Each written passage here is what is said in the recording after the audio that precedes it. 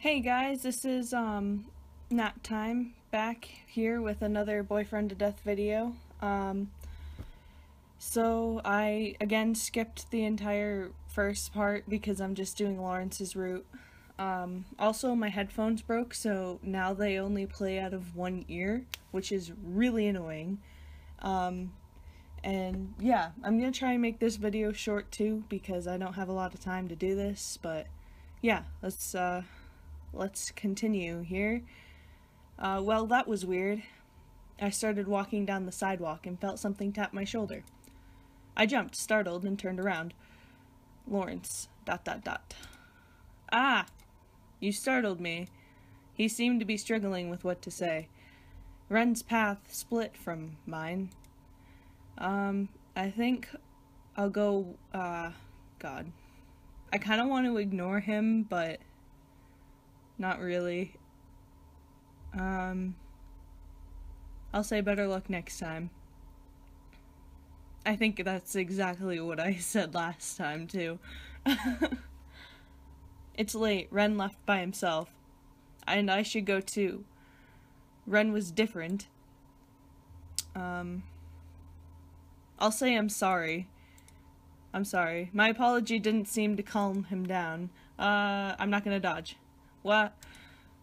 Before I could react, his fist connected with my face. I stumbled back, my ears ringing. What the? He started walking towards me, and I looked back up in panic. He's crazy. I started running down the street away from him. As I stumbled a bit as I tried to run. All the drinks I had earlier in the night were slowing my steps. Ironic, because I didn't have any. I kept moving. I couldn't hear him behind me. There was an alleyway to the right. I'm gonna just go straight ahead. I kept running past the alley. I slowed slightly to take a look over my shoulder. What? I felt his whole body weight slam into me from behind before I hit the ground. My head cracked on the sidewalk, and I fought to stay awake. I could feel him panting with effort on top of me. What? Oh no. I should also mention that, my game is kind of wigging out on me right now, so I can't put it into full screen, which is why it's half screen in the video. So I'm sorry about that. Are you okay? My first sensation was panic and dread. I froze, not wanting to open my eyes until I could recall what just happened. The next thing I noticed was the smell. Earthly, warm, and something sickly sweet. I tried to identify the familiar smell as I became aware of some sounds. I could hear shuffling and light scrapes of metal on wood. It's okay, I'll fix it. I slowly opened my eyes. It'll be easy. I think this time I'll stay quiet. I wasn't sure I should make any sound. He kept talking to himself quietly. It won't be like last time. Just stay calm. Ah, you're awake. I gulped and stared at him. Where? My eyes darted around the room. Some sort of studio apartment. There were plants everywhere. Okay, you're probably feeling a little... I tried to move. I couldn't. Hey, calm down. I looked around the room and saw my arms and legs were tightly taped to a wooden chair. I started to breathe faster and I looked back up to him. I can't explain this. Something about this guy seemed unstable.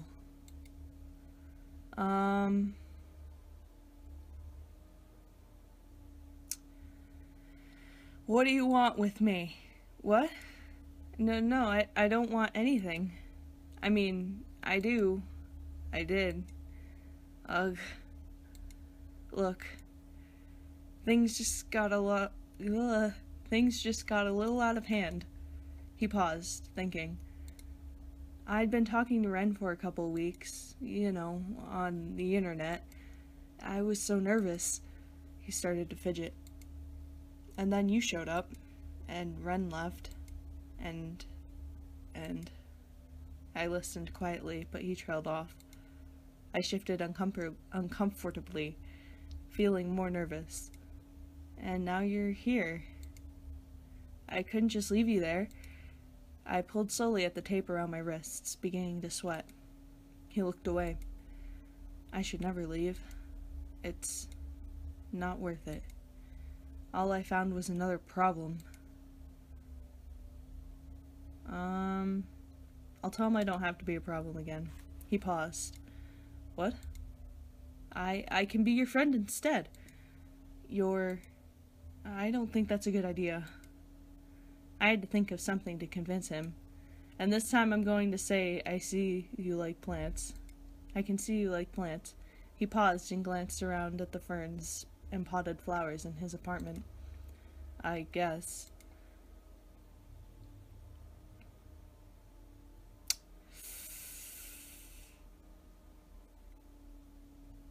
Uh-oh.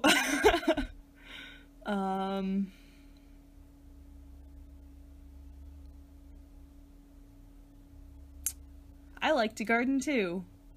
Really? He glanced around at all of his plants. It's just something I do to keep me busy. I mean, I need to have something to think about. And I like taking care of them. He began to look a little happier. They're delicate. ... What? I like the way they need me. That's why I like it too. He lit up. You understand? Ah, it's kind of nice to meet someone like that. Well, you know. He trailed off. He paused and took a deep breath. Ugh. He began to pace around his apartment. What am I gonna do with you? It's getting early. I should rest. I can't think straight right now. I found myself wondering what time it was. The sun was rising, but I was too frightened to feel tired. You're probably tired too. You're probably oh god, I can't say this word. Diurnal. Sounds like urinal. You're probably diurnal, right? I kept you up all night. I'm really not sleepy. I need you to sleep. I'll just make you some tea to help you sleep. Politely accept the tea. He already had me taped to the chair. What was the point of refusing? Thank you. He started moving somewhere behind me to make the tea. That is a very nice sunrise. At least he put me in front of a window. I strained to see what he was doing, but I couldn't turn my head enough.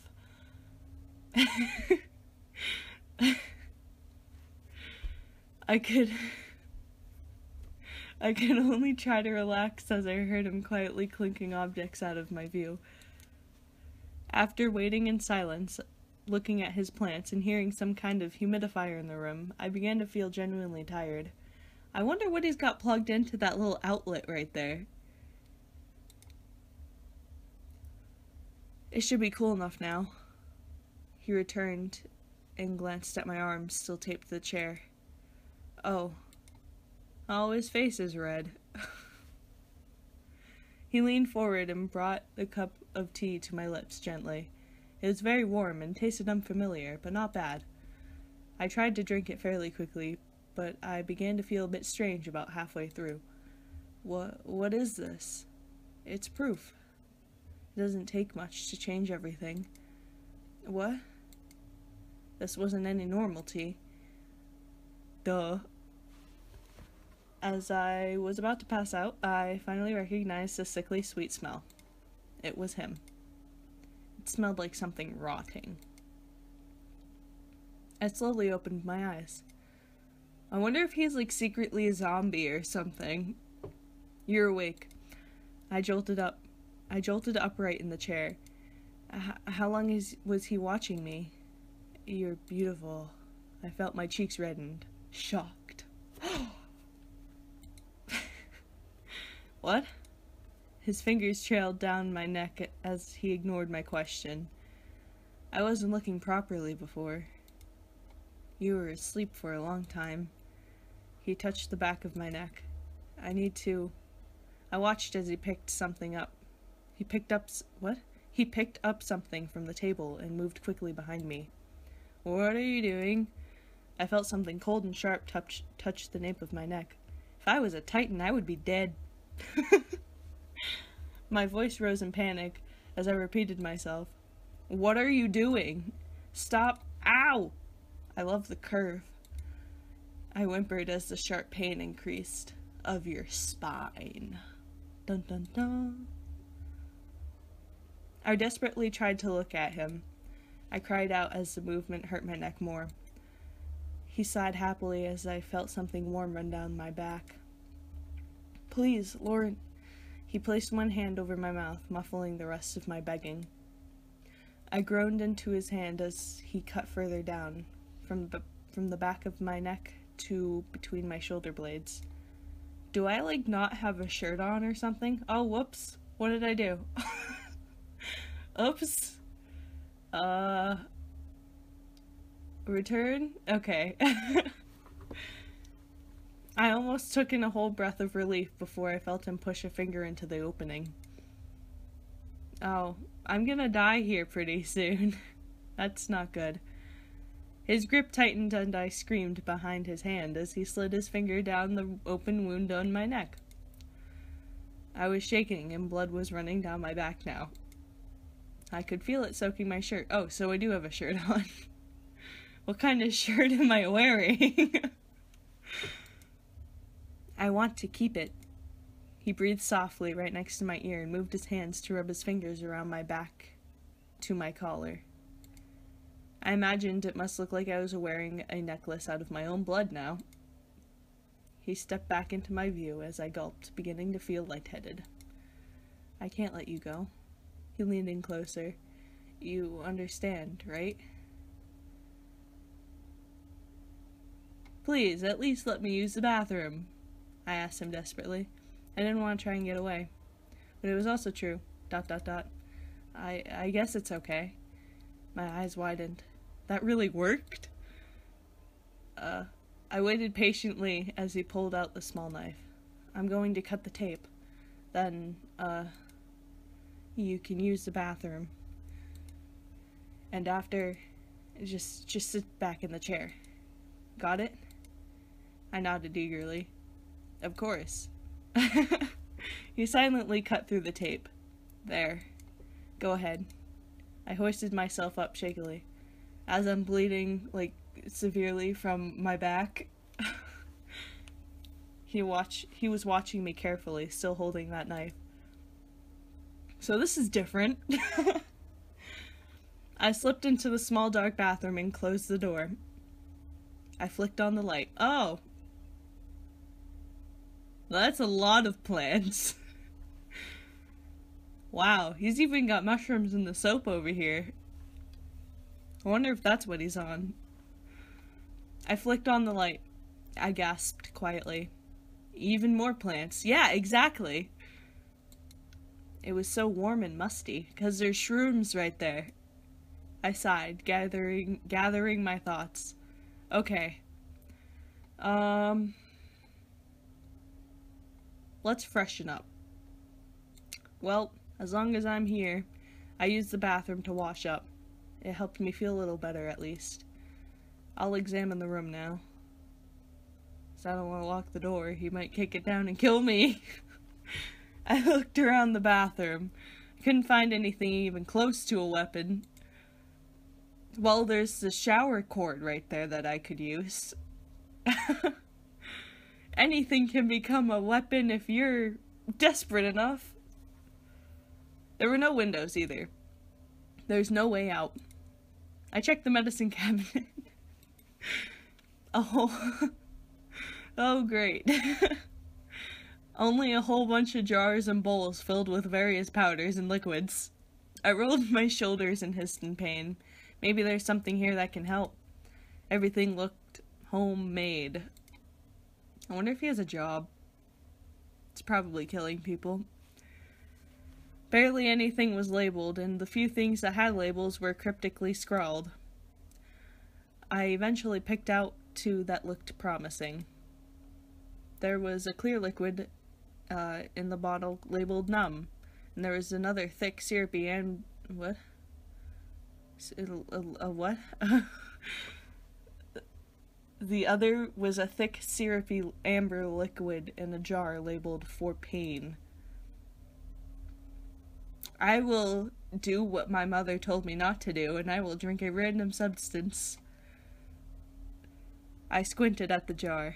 Well, I have to do something. It really hurts. I shakily pried open the jar. It says it's for pain. Pretty self-explanatory. It smelled sweet.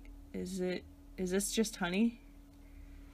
Not seeing a spoon or anything, I just tilted the jar to my lips. 'Cause that's what you do. I'm sure it's... Ach! I coughed and gripped the sink. It tastes awful. I grimaced and concentrated on swallowing the thick and sticky substance. I put the jar down and waited for something to happen. After a few moments, my injuries started to feel... I leaned forward. It hurts. I shuddered and suppressed a whimper. It hurts more. Oh no. I slumped against the door as a deep, dull pain spread through the rest of my body. Fuck. I will lock the door now because I do not see an end in sight. This door locks from the inside. Maybe I can wait him out. I tried to turn the lock carefully, but it made a loud click. My heart was pounding. Oh no. Ian? I kept holding the doorknob, beginning to sweat. I heard his footsteps. I gasped as the door shook in my grip. Oh no. Come out, Ian. I can't give in. I can wait him out. I turned around and pressed my back to the door. Give up. Yeah, I can't do this. I'm coming out. Oh, he's gonna punch me in the face and I'm gonna die.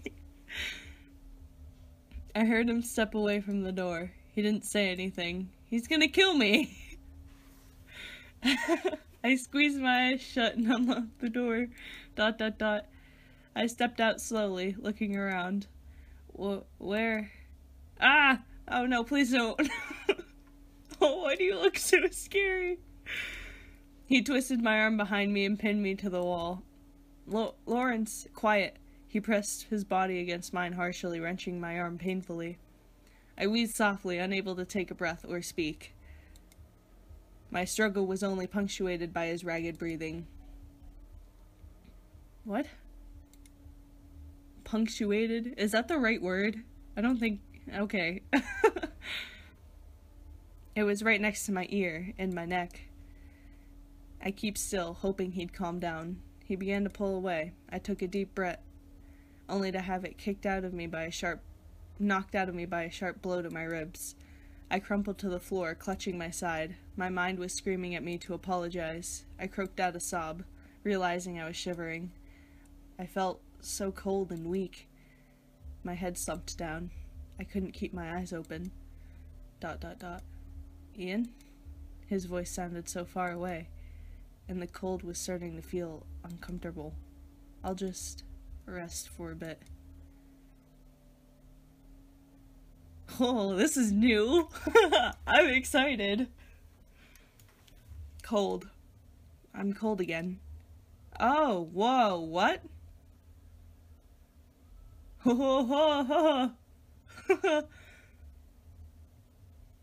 Okay.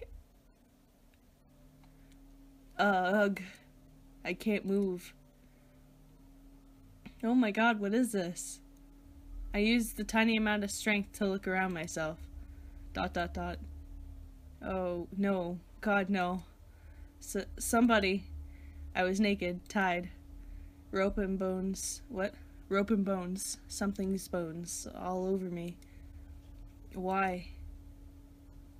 I could hardly struggle. I was too weak. I shivered against the tree I was bound to. Something, no, many somethings. Wah! He'd painted lines all over me. Something sweet and sticky. Insects were all over it, crawling, biting. I used what little strength I had I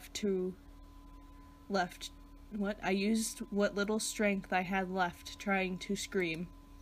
No human came. Only more scavengers. Oh, that was cool. You were taken into the woods. So that's how I died. Alright, so I'm going to end this video here because it is 20 minutes long. Thank you for watching. This was fun. I'm really glad I didn't get bled out again. As you can, like, if you watch the last 3 videos is what happened. But yeah, thank you for watching. I hope you enjoyed the video. If you did, be sure to subscribe for more. This will be the last one for a little while because I'm on break and I'm going away for a little bit. So yeah, I will see you guys next time. Thank you.